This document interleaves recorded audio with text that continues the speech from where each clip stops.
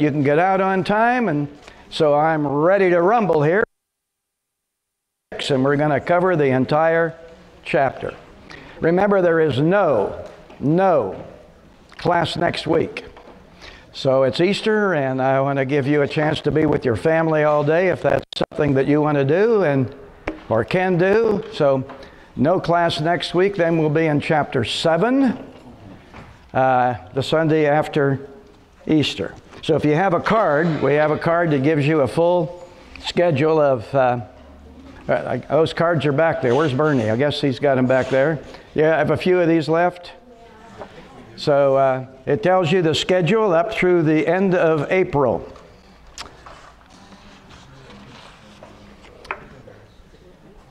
Let's begin with a word of prayer. Father in heaven, we're just grateful for who you are, and as we look to the one sitting on the throne, we just marvel at the glory and the majesty of the enthroned God. And Father, I pray I can do justice to this beautiful, beautiful passage that we're going to look at today. Perhaps one of the most famous of all chapters in the book of Isaiah. And God, it just gives us a picture of your glory, of your majesty, of who you are, and why we can put our trust in you. So honor, I pray, the teaching of your word, I pray. In the name of Jesus, amen. I wonder if you've ever had a life-changing experience. Have you ever had one of those experiences where it literally turned your life around and headed you into a totally different direction? I have. It was my personal call into the ministry. When I was in high school, my whole desire was to be a commercial artist, or even better than that, I wanted to design automobiles. I've always been fascinated with the design of automobiles, and I would hope one day I might work for Ford or General Motors, and I did end up getting a scholarship, 2 of them, in fact, to Chouinard Art Institute, which at the time was in Los Angeles, now owned by the Disney Corporation. And then after that, I got into Art Center School in Pasadena, which is the leading automobile design school in the United States. And so I thought, I'm on my way. Now, I'm 20 years of age at the time, and I was asked to teach a high school class at my church. And over the process of teaching, the class became so large, it became a third of the entire congregation. We had 118 high school kids, and the entire attendance in the church was 333. That counted the 118 high school kids. So I had people coming to me saying, you need to be in the ministry. And I thought, wow, I never gave that much thought before. I'm going to art school. I want to design automobiles. And then I entered a preacher contest sponsored by Standard Publishing in Ohio. I won first place. So as a result of that, I had Bible colleges all across the country showing some interest in my enrollment. Well, immediately the Lord took away from me the desire to design automobiles. And that's how I got involved in the ministry and preaching the gospel of Jesus Christ, which I've done now for nearly 60 years, counting my time in this class. So that's a life-changing experience for me. And so we're going to see that Isaiah had a life-changing experience as well. God calls his servants in various ways, and today we're going to learn how God called Isaiah to be a prophet to Judah as well as the house of Israel.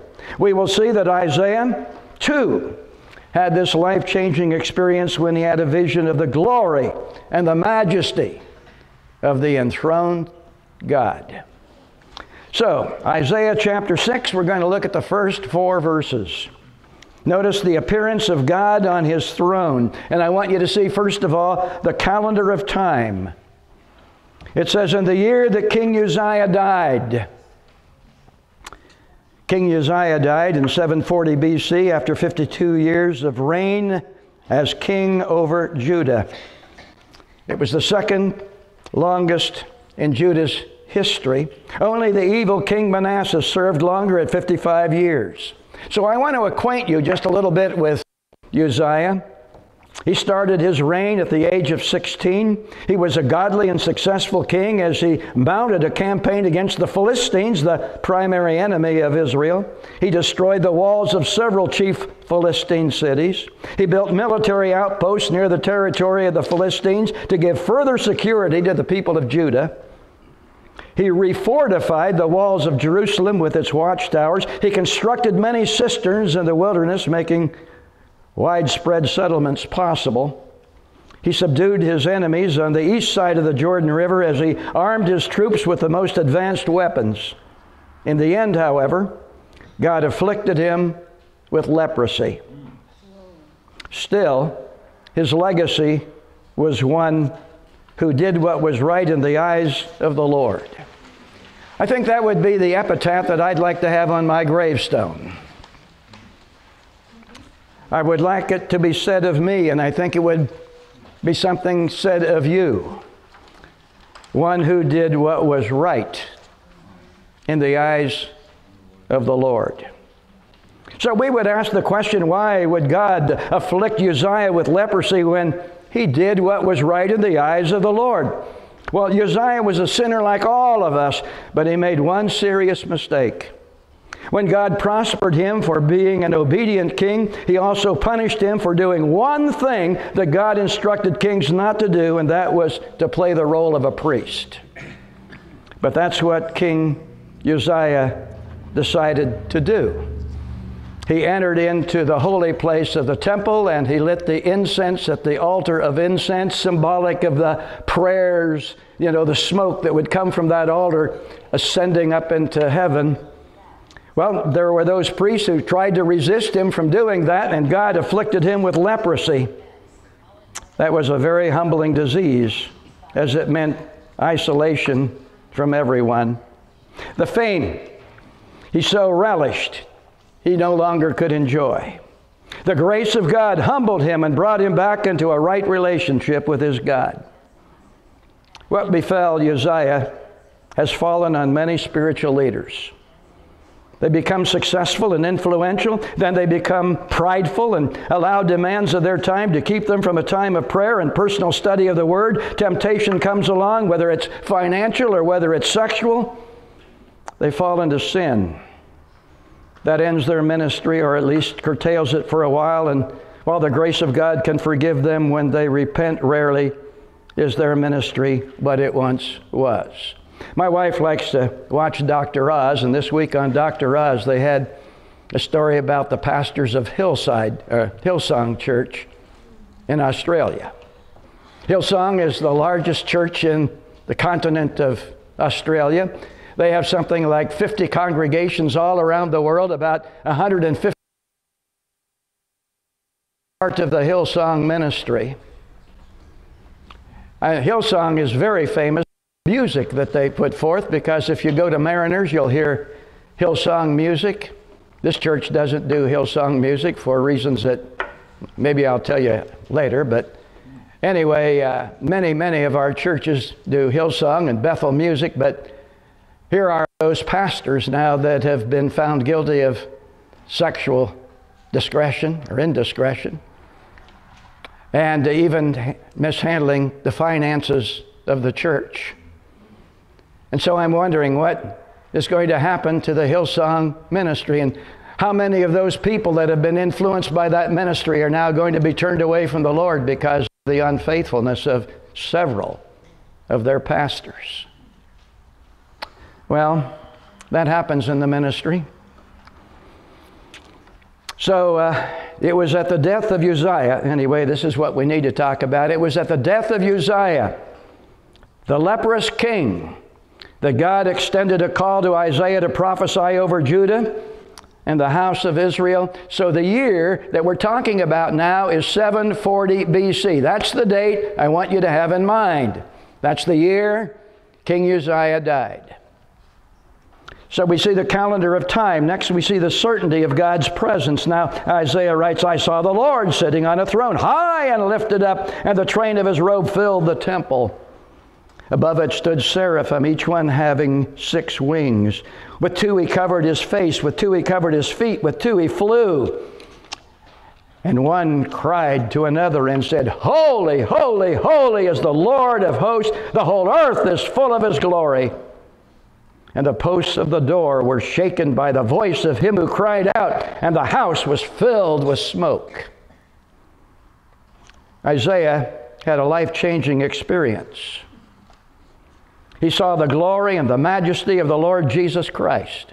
A little later, I'm going to take you to John chapter 12, verses 38 through 41, because John tells us who it was that was sitting on the throne. It was not God the Father, as we would first of all think.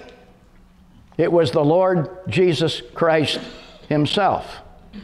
Because in that passage in John, he's specifically talking about Jesus, and then he goes back and he quotes from Isaiah chapter 6, verse 10, and then he goes on to say, this was the vision that the prophet Isaiah saw.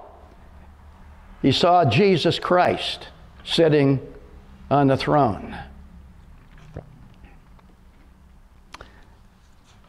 Isaiah has learned the throne of Judah has changed occupants. Uzziah was dead. But Jesus Christ was still on his throne in perfect control of everything. You know, life is full of changes.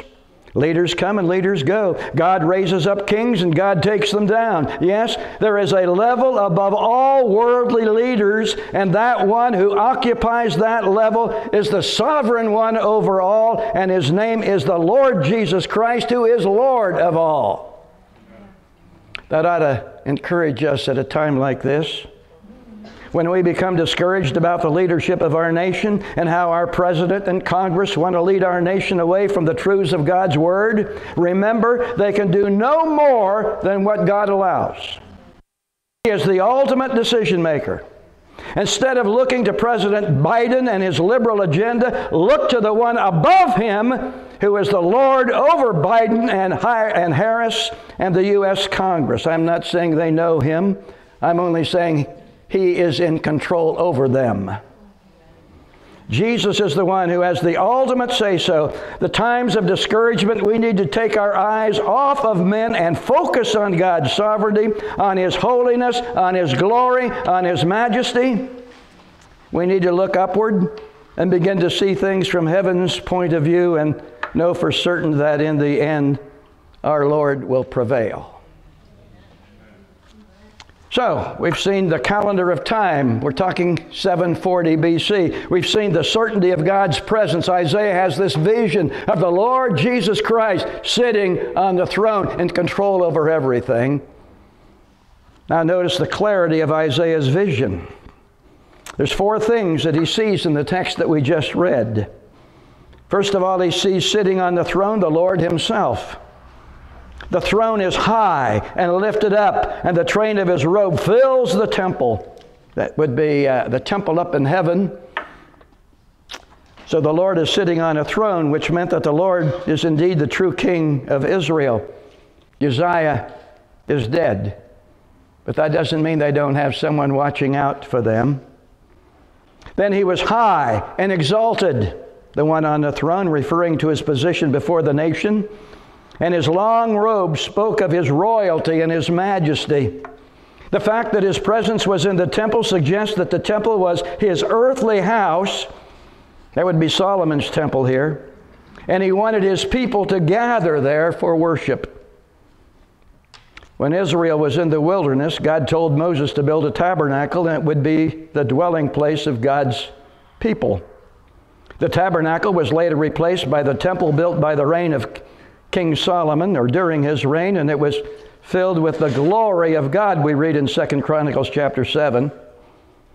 But there's a passage in Deuteronomy that I want to focus on for a moment. God gave explicit instructions about the place of worship. Notice Deuteronomy chapter 12, verse 5. You are to seek the place of the Lord your God will choose among all your tribes to put His name there for His dwelling place, and that must go. The reference at first was to the tabernacle, and later on, of course, to Solomon's temple. They were the houses of God where He would meet with His people. It is where His glory was displayed. Therefore, when Isaiah saw the train of God's robe filling the temple, God was saying to him, "This is my house, and there I will meet with my people." Does this not suggest that even today God has a specific place He wants to meet with His people? Yes. Oh yes, our God is omnipresent. Our God is everywhere. You can meet God at the beach. You can meet God at the mountains. You can meet God at the desert. You can meet God at home, because God is omnipresent. God is everywhere. But yet, there is a specific place where God wants to meet with His people. It's called the church. And Jesus established His church. Now, the word church in the Greek is the word ekklesia. The word ekklesia was borrowed from the Romans. It's a Greek word, but it was borrowed from the Romans, and it was basically a town hall meeting. And so the word ekklesia called out to be called together. So in the days of the Roman Empire, people living in little towns, they were called out of their homes. They were called together as citizens of that town to conduct town business. It was called an ekklesia. So Jesus chooses to use this very same word in the establishment of His church. He says, I want to call people out of their home. I want to call them together as a body of people in order that my kingdom might be advanced through the church. That's why the writer of Hebrews tells us not to forsake the assembling of ourselves together. Understand, you as an individual are not the church. You're part of the church, but you're not the church. This is the church right here. Because you have come out of your home. We have come together. And we've come to hopefully get good instruction in what God wants us to do. Well, we see the one sitting on the throne is the Lord Himself.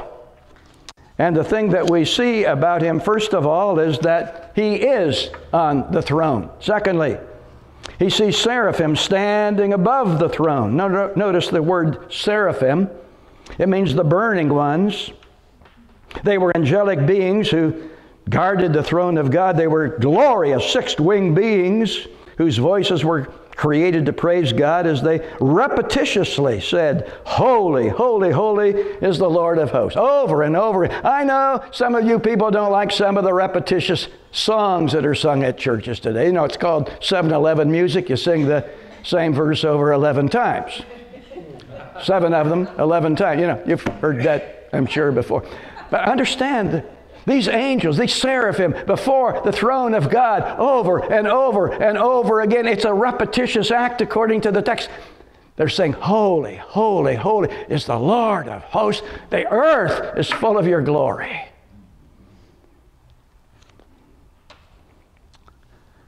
Notice also that their eyes, the eyes of the seraphim, were made to partially behold God's glory, but when directly in His presence, they had to cover their eyes with 2 of their wings. Remember, they have 6 wings. And so they have to cover their eyes with 2 of their wings. They get a partial glimpse of God. Here they are around the throne of God, above the throne of God. But they have to cover their eyes when they are in the very presence of God, because the glory of God is so brilliant, not even the angels can behold His glory. Wow. So with 2 of the wings, they cover their eyes, and then what do? They look down to the earth. When they can't see the Lord's glory, they look down to the earth and they behold the glory of God's creation on earth. And then it says with 2 of their wings they cover their feet. They're humbling themselves before God. Humbling themselves in the sense that they are servants of God, and you have to be humbled in order to effectively be a servant of God. And with the remaining 2 wings they fly. So 2 wings they cover their eyes. 2 wings they cover their feet. 2 wings they fly in order to carry out whatever they're supposed to be doing. And everywhere these seraphim look, they see God's glorious acts. They see God orchestrating every life to draw each one to Himself as they look down on the earth. They see the wonder that God would let man even reject Him. That's a hard thing for some people to understand, but remember, here's Stephen preaching to the Pharisees and the religious leaders of his day, these people who ended up stoning him. And what did Stephen say? You have rejected the Holy Spirit. You have rejected the Holy Spirit. It's possible to reject God. He's calling us, but it's possible to reject Him. And the angels of heaven are looking down and they're marveling at the idea that anybody would reject God. They're even marveling at the idea that God would allow it. They also marvel that man could be given the grace to repent and receive forgiveness. They see the beauty of His creation and how uniquely different He is from His creation. And all they can do is praise God for His holiness. And so they say, holy, holy, holy is the Lord of hosts, for the earth is full of His glory. So we see the one sitting on the throne, that's the Lord Himself. We see the seraphim above the throne, around the throne, 6 wings, 2 covering their eyes, 2 covering their feet. With 2, they fly. Get the picture? Notice we see the shaking of the temple now. The posts of the doors were shaken by the voice of Him who cried out. The doorpost stood on large foundation stones, also referred to as thresholds. When God appeared and His voice cried out, it shook the very foundation stones of the temple. This suggests the awesomeness of God's presence and power. The voice of God is sometimes described in Scripture as thunder. You know, when thunder sounds, we don't miss that sound. It can shake the windows of our homes. Well, it shook the foundation stones here. No one can mistake His voice. Like thunder, it comes from above. It's loud. Foundations. And then notice next, he sees the smoke that filled the temple. The house was filled with smoke. Now this is where we get the expression, holy smoke. That's where it comes from.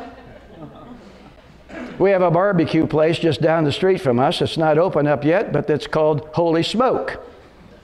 Holy Smoke Barbecue. So when it gets open, we're going to have some Holy Smoke Barbecue. But this idea of holy smoke is better known as the Shekinah glory of God. Actually, the word Shekinah means that which dwells. And the Jewish rabbis used to use this word Shekinah to talk about the presence of God. Because the word Shekinah, you've probably heard it many times, but it's not in the Bible. It's a word that the Jews have come up with in describing the presence of God. This is where God is. Notice, it's billows of smoke. Every year on the Day of Atonement, the high priest would enter the Holy of Holies in the temple to sprinkle blood on the mercy seat of the Ark of the Covenant. Now notice this. This is really interesting here. Before he could go behind the veil and enter the Holy of Holies. Remember, the temple had 2 rooms, the holy place. Then there was a veil that separated the holy place from the Holy of Holies. And the Holy of Holies was the Ark of the Covenant. That was a symbol of the presence of God to the people. And on the Ark of the Covenant was the mercy seat. Then you had 2 angels, 2 seraphims there on the mercy seat. But now, on the Day of Atonement, the only day in the year in which the high priest was allowed to enter the Holy of Holies, before he could go in, he had to go to the altar of incense which stood in front of the veil, and he had to light the incense, cause wreaths of perfumed smoke to ascend upward, because the incense symbolized the prayers of the people. So in fact, twice a day, that's when the priests would go in.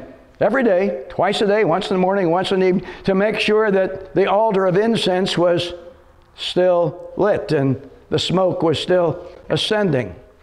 On the Day of Atonement now, the high priest would make sure that it was lit before he would go behind the veil. Then, before he actually went into the Holy of Holies, he would take the altar of incense and put it in the Holy of Holies before he entered, filling the Holy of Holies with smoke.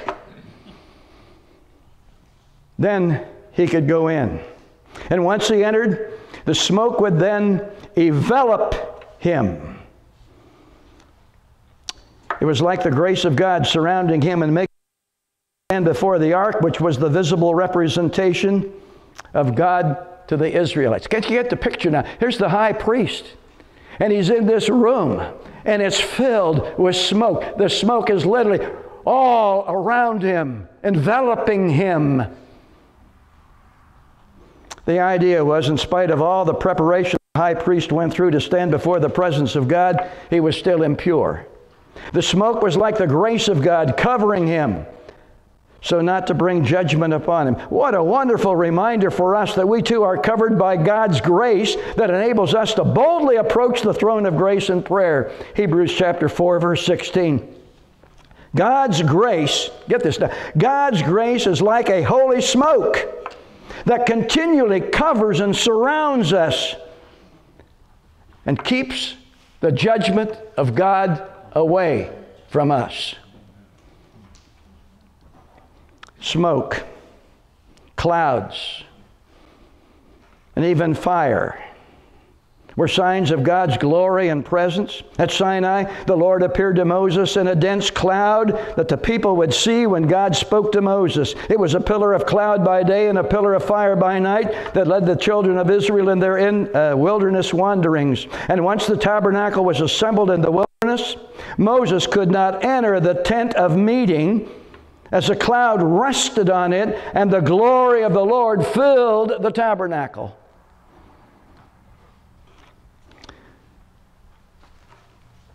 When the high priest entered the Holy of Holies on the Day of Atonement, God would appear to him in the cloud above the mercy seat. So get that picture again. Here's that high priest on the Day of Atonement. He's in the Holy of Holies. Not only is that room filled with all the smoke from the altar of incense that's enveloping him, but now God's cloud comes. That's the Shekinah glory. God's cloud comes and rests over the Ark of the Covenant. I mean, it was cloudy. It was smoky in that room. John in the book of Revelation speaks of the sanctuary in heaven filled with smoke from God's glory and power so that no one could enter the sanctuary until the 7 plagues of the 7 angels were completed on earth. I want to get us a picture. Here's John now. This is not Isaiah's vision. This is John's vision. And in the book of Revelation, now, he sees a sanctuary up in heaven. Maybe it was, the temple on earth, no longer in John's day, but the temple on earth was to be a replica, so to speak, of the sanctuary or temple up in heaven. Now notice what John is saying here. There's a lot of smoke that's going into that sanctuary up in heaven. And no one was allowed to go into the sanctuary. Now who would those people be? Those would be our loved ones who have died and gone on to heaven. You see, to be absent from the body is to be at home with the Lord. You know people in heaven today. And the day is going to come, what John is saying in the book of Revelation, at the second half of the Great Tribulation period. This is when you have 7 angels with 7 bowls of wrath. This is the last 3.5 years of the tribulation. And remember, one by one, these angels dump the bowls of wrath upon the earth. Bowl 1, 2, 3, 4, 5, 6, 7. And during that time, during the last 3.5 years of the tribulation, John says, smoke fills the sanctuary in heaven so no one can enter. Because God is extending His judgment on the earth. Yes, when the Lord appears, He appears as smoke and clouds and sometimes as fire. as was the case when Solomon dedicated the temple. Fire came down from heaven and consumed the burnt offerings, and the cloud of His glory filled the temple, and the people fell on their faces and worshiped and praised the Lord, saying, for He is good, for His mercy endures forever. And that's repetitious too. For He is good, His mercy endures forever. For He is good, His mercy endures forever. Amen. So with Isaiah, he has seen a vision of the Lord seated on His throne, and the train of His robe fills the temple. When God's presence filled the temple, the foundations of the temple shook when He spoke, and the house was filled with smoke. Isaiah had just witnessed the glory and the majesty, the glory and the majesty of the Lord. Well, that's the first 4 verses. Let's now look at verses 5 through 8, and we see the attitude of Isaiah. Notice the conviction of Isaiah. So I said, after he sees this vision, so I said, woe is me, woe, for I'm undone. Because I am a man of unclean lips, and I will dwell in the midst of a people of unclean lips. For my people have seen the King, or for my eyes rather, have seen the King, the Lord of hosts. That's verse 5. Isaiah immediately felt unworthy to be in God's presence. He felt dirty. He felt unclean. He suddenly realized the message he had given to Judah was meant for him as well. You see, he's called now to be a prophet. We haven't quite got there yet, but he's called to be a prophet. But he realizes, hey, what I have to say to the people, hey, applies to me. Any pastor who preaches a sermon and thinks the sermon doesn't apply to him, the sermon was not worthy to be preached. Or he is too much of an egomaniac to realize he needs what God's Word has to say. I've always tried to measure my teaching. It's there's different things you talk about, but if I can't benefit from what I'm teaching you, why would I teach you? If I can't get something out of what I have to say here today, if I can't be an encouragement, if I can't be edified by what I'm teaching, why would I be up here wasting your time and my time? And so I have to evaluate what I say by how it affects me. Every pastor had better do that. Because the truth of the matter is, all of us need to say, woe is me. I am undone. Anyway, Isaiah realizes that the message that he's going to preach to the people of Judah, hey, I need that message as well. So when we can behold the perfect and holy presence of God as did Isaiah, and we can by studying the Scriptures, it ought to humble us. It helps us to see what wretched people we really are.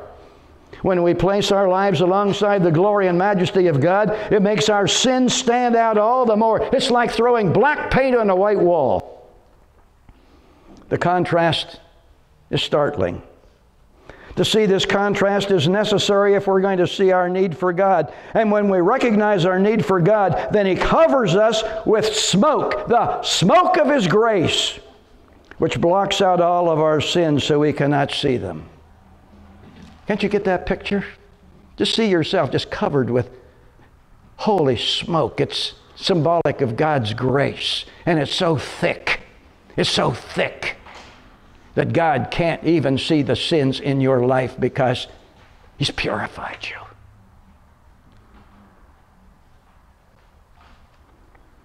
God has to first humble us before He can use us. He has to get us to see how desperate a situation we are in without Him. Once we realize that we are all sinners saved by His grace alone, then God can begin to do a work in us as He did with Isaiah. And so we all come to the same place as Isaiah did before God. We've all got to come to that place where we can say, woe is me, for I am a man of unclean lips. That is true acknowledgement of sin and a need to repent. Then and only then can we become a useful vessel for the Lord. John Calvin said this, "Men are never duly touched and impressed with a conviction of their insignificance until they have contrasted themselves with the majesty of God." Just see yourself alongside of God, and then you'll understand what a sinner you are. This was not only true for Isaiah, but also Job says the same thing, Daniel, Peter, John.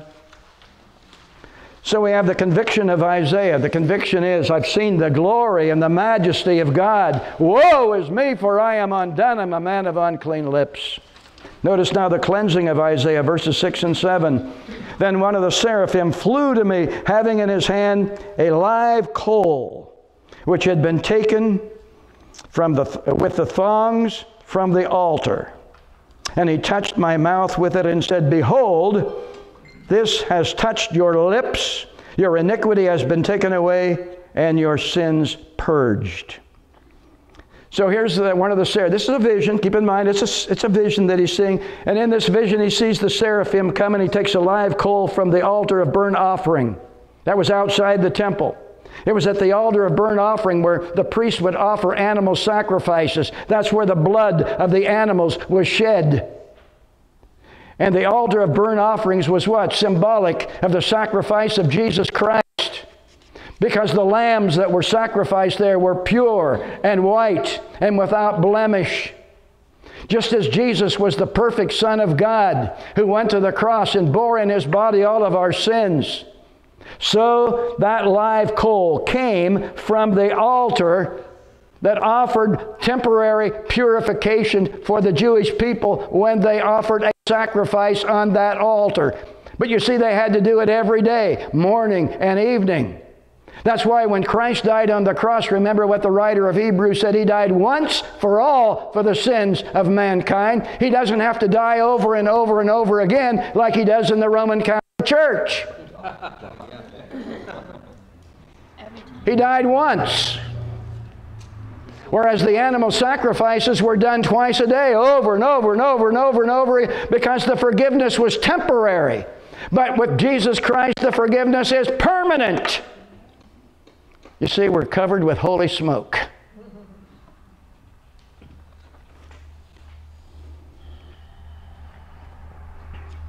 Now notice the call of Isaiah.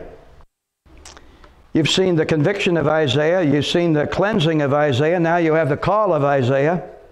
And I heard the voice of the Lord saying, "Whom shall I send, and who will go for us?" Then I said, "Here am I, send me." Isaiah had been serving the Lord, but now he has received an official call to be a prophet of God. He has been humbled, and now he has a clean heart. He has come to realize not only how unclean he was, but just how unclean before God the house of Israel was. He's now ready to hear the voice of God and to speak that which God wants him to say to His people. But I just want you to notice this phrase. It says, "Whom shall I send, and who will go for us?" Did you notice that phrase? It's a plural pronoun. Who is us? That's the question we're asking. There's only one sitting on the throne, but who's going to go for us? I believe that's a reference to the triune God, God the Father, God the Son, God the Holy Spirit. You see, it takes all three members of the Trinity in order for a person to be saved. God lays out the plan. Jesus Christ carries out the plan in His death on the cross, and the Holy Spirit convicts people to believe in Jesus and to repent of their sin. It takes all three members of the Trinity to bring about your salvation and to cover us with holy smoke. We need to know that God is still calling laborers into His harvest. That doesn't mean you have to go to Uganda or some far parts of the world, though many have, of course. It just means that we need to be a witness. We need to be able to say, as did Isaiah, "Here am I, Lord. Send me." That's what I had to say. Once I felt the conviction that God didn't want me to design automobiles any longer. I actually never did, but that was the goal. No, Ron, you're not going to work for General Motors. You're going to preach the gospel. And I'm in what? My 60th year. Well, let's look now at verses 9 through 13, which brings this chapter to a close, and we're going to talk about the atrocities of Israel. And this, of course, becomes a very difficult section in chapter 6. The callousness of the hearts of the people. And he, the one on the throne, Jesus said, "Go and tell this people." And this is what he's to tell them. Keep on hearing, but do not understand. Keep on seeing, but do not perceive. That's the kind of people he's going to have to talk to. Make the heart of this people dull and their ears heavy, and shut their eyes, lest they see with their eyes and hear with their ears and understand with their heart and return and be healed. Whoa! Isaiah is given a futile assignment. He's to preach to a nation that will not understand what he says, or have any intention of getting their lives right with God. The people had not listened before, and they're not going to listen now. In fact, the people on hearing Isaiah's message would become even more hardened against the Lord. The gospel the gospel when it's proclaimed either melts hearts or hardens them. There's no in between. So some people you talk to about the Lord, they're going to be angry at you. Their hearts are going to be harder than ever before. They don't want to hear what you have to say. And other people, oh, man, that's good news. You see, there are many whose hearts are hardened today. They have such hatred in their hearts for God. The more they hear the gospel, the harder their hearts become. Why is that so? Hatred can make people unreasonable. It is almost impossible to convince someone of anything if they have a hatred directed toward that of which you are trying to convince them of. If they have a hatred toward it, it's almost impossible for you to win them. We're living in a time in this country when there is a hatred for God. There's a hatred for you. And there's a hatred for me. And we had better wake up and understand that. After Easter, I think it's about 4 weeks after Easter, I'm going to talk more. I'm going to get off Isaiah for a week. I told you I was going to talk about gaslighting. And I'm going to talk about how we are being gaslit today. And we need it means, gaslighting means that what you see with your eyes is not really what you see with your eyes. And that's exactly where we are today. Oh, there's no crisis on the borders. Yeah. That's 5,000 a day cross into our country. What I see with my eyes. It's not what I see with my eyes. That's what the world is trying to tell you. And I'm going to spend a whole hour on that. I think it's probably the most relevant message that I will have talked in some time, because I don't hear anybody talking about that aspect of our society today. I just accidentally came across this gaslighting story on the internet, and I thought, oh, it's kind of interesting. Oh, what? This is going to make a... hey, there's a lesson in this. Anyway, we'll move on.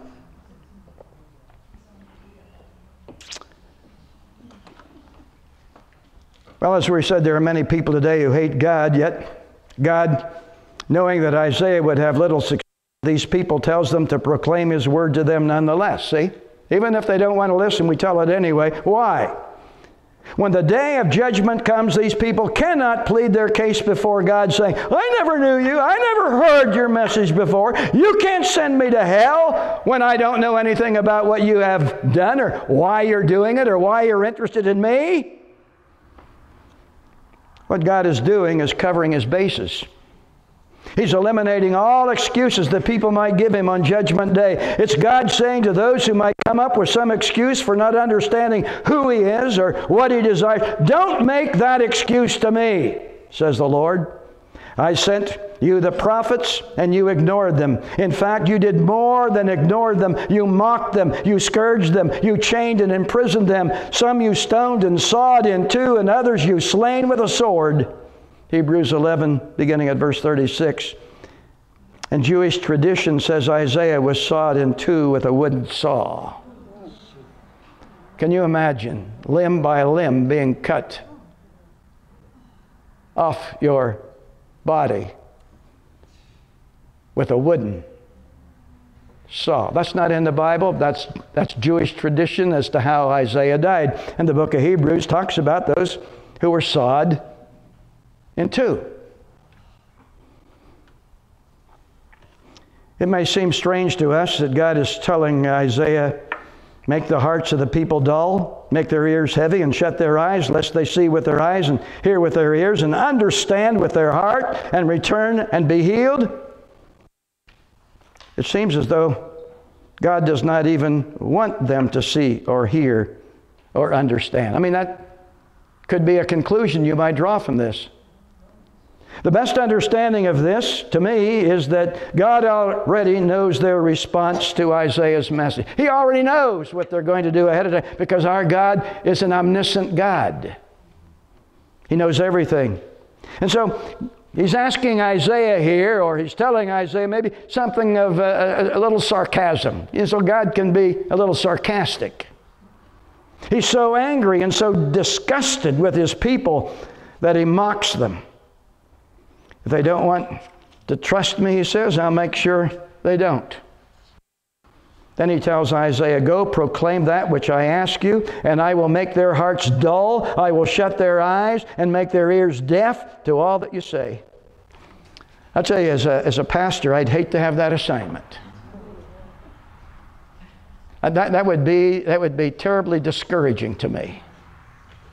To stand up Sunday after Sunday and spend hours, which I do, putting a lesson together. I see where Eric spends 15 hours. I'll tell you, I spend 30 hours on what you get here in this class. That's not putting anybody down. Maybe he's 40 and I'm 80.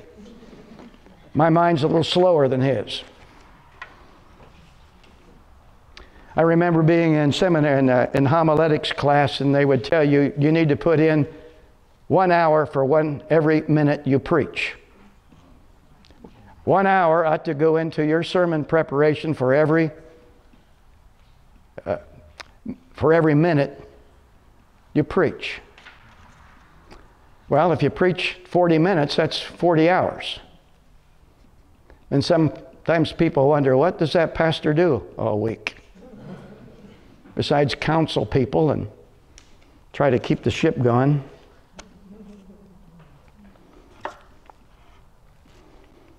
The Apostle John, in reference to Jesus' ministry, we talked about this earlier, quotes these very words from Isaiah toward the religious leaders of his day.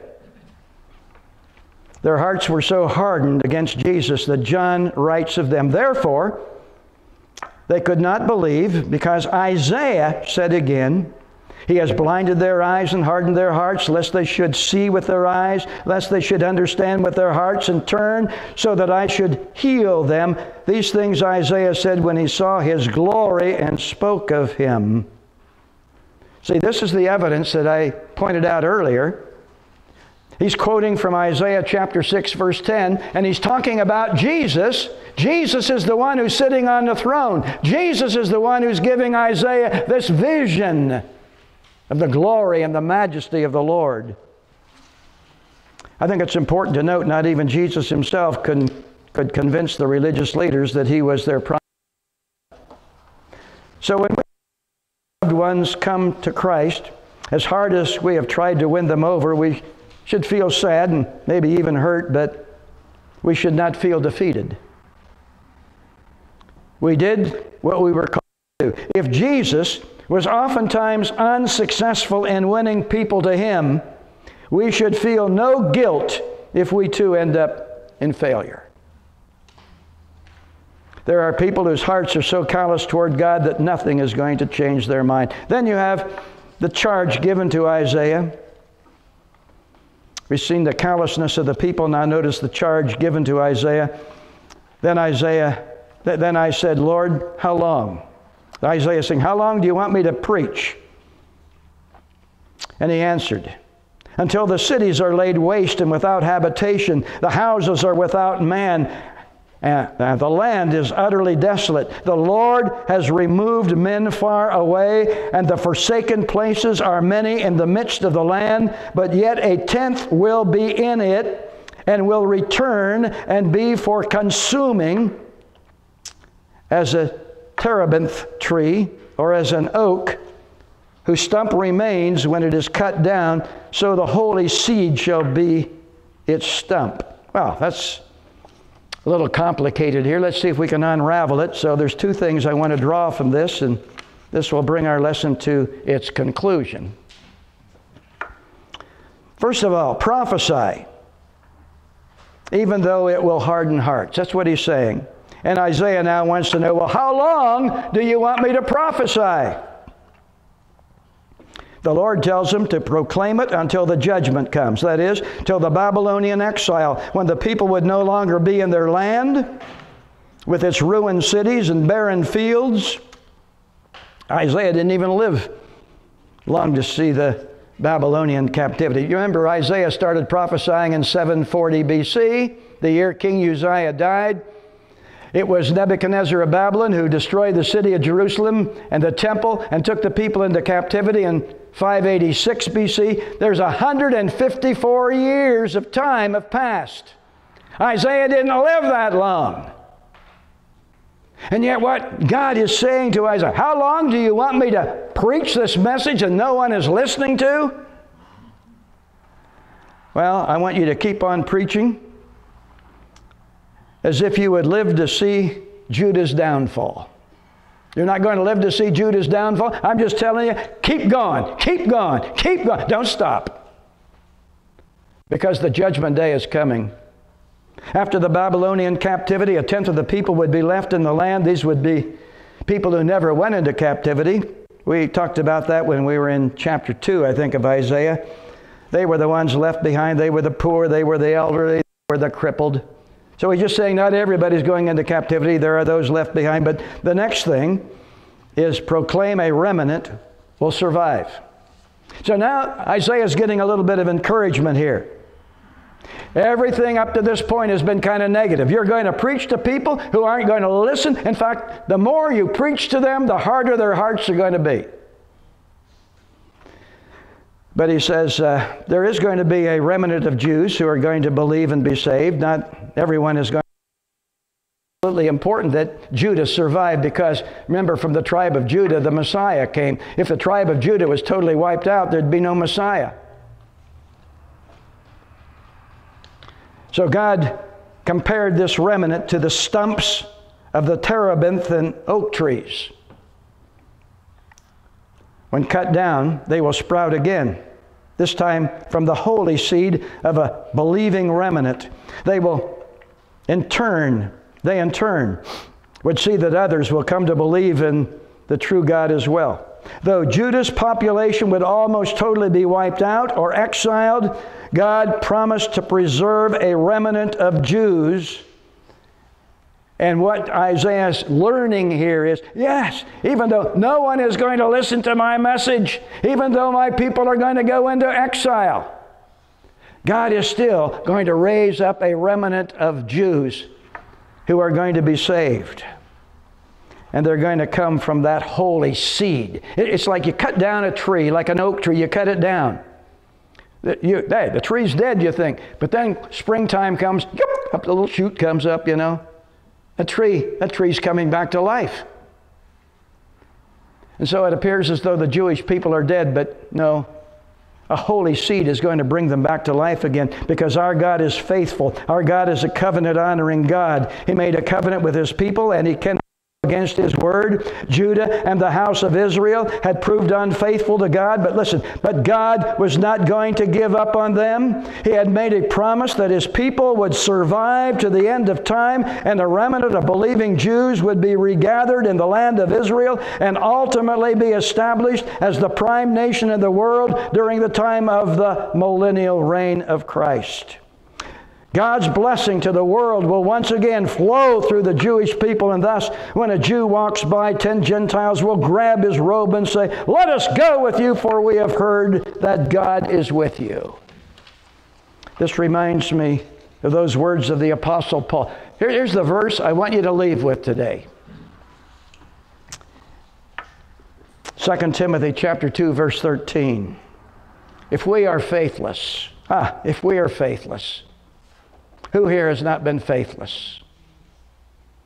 Who here has not been faithful? If we are faithless, He remains faithful. He cannot deny Himself. That's a tremendous truth to comprehend. As believers, we fail God all the time, but He never fails us. He's faithful toward us because He cannot deny Himself. That is, He cannot go back on His word.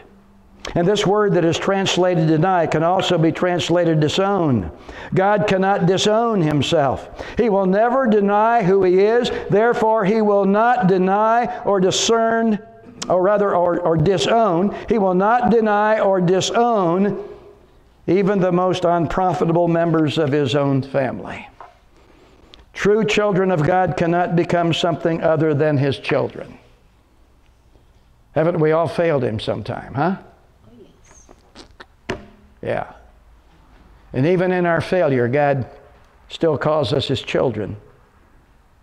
This is so when we are disobedient and weak. Christ's faithfulness to Christians is not contingent on our faithfulness to Him. Aren't you glad about that? What a God we serve.